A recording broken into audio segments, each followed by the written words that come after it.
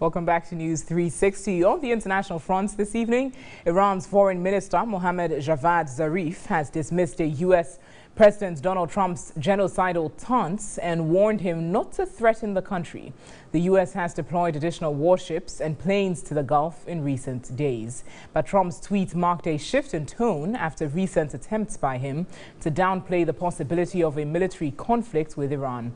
His warning to Iran on Sunday was issued hours after a rocket was fired into the heavily fortified green zone in the Iraqi capital Baghdad and hit a building about 5 kilometers from the U.S. Embassy.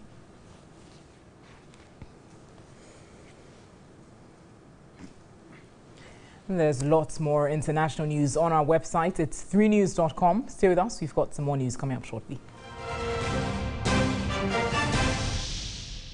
My name is Alfred Okanse and I am black and proud. And I'm Natalie Force. I'm black and proud. Have a lovely evening.